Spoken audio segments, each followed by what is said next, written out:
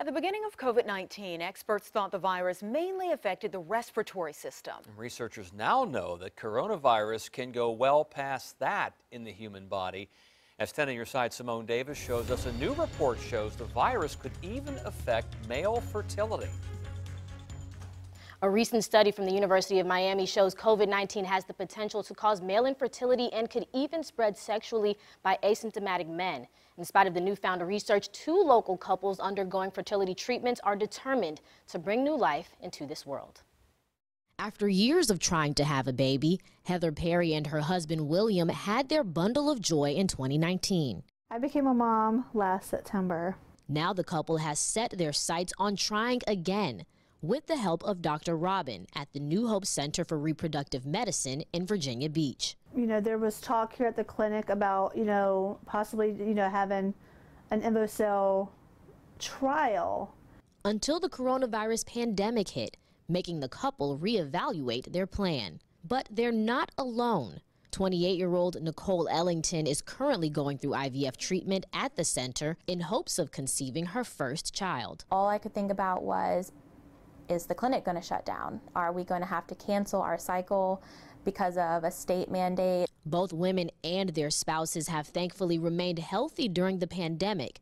But scientists say another issue is at play that could affect couples' abilities to have children. A new study by the University of Miami Miller School of Medicine has discovered potential impacts COVID-19 can have on male fertility. And these ACE2 receptors are found in different tissues of the body, including the lungs, the liver, the GI tract, and also the testicular tissue. Dr. Robin said the virus can harm testicular tissue, even if a man doesn't show symptoms.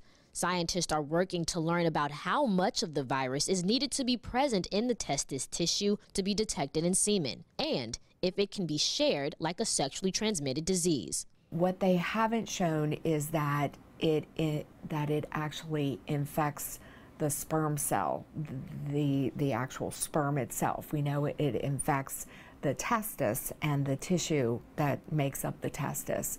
Dr. Robin said it could take months or years for scientists to fully understand how testis tissue responds to COVID-19 and the potential impacts of the virus on sperm patients who have time can opt to freeze their sperm just in case. If we find that there are long-lasting adverse impacts, they will have at least one unaffected specimen that they could use for future conception efforts. But she knows time isn't on everyone's side. Weeks of medications you have to take, followed by a surgery, and then waiting. There's a whole bunch of waiting that's already involved in IVF treatment. Being in our mid to late 30s, it's kind of like that time's kind of ticking for us. Both women say the journey hasn't been easy, but they're determined not to let anything, not even a pandemic, keep them from the ultimate prize. We've tried to kind of go through this having the pandemic in the back of our minds with still staying the course of knowing having a child is our most important thing. I want to be a mom and I want to expand my family. That's a greater feeling than being fearful of COVID. Dr. Robin adds the findings in this study provide no evidence that the compromised fertility in these men will be long-lasting, as has been seen in viruses such as HIV, Zika, and mumps. I'm Simone Davis, 10 on your side.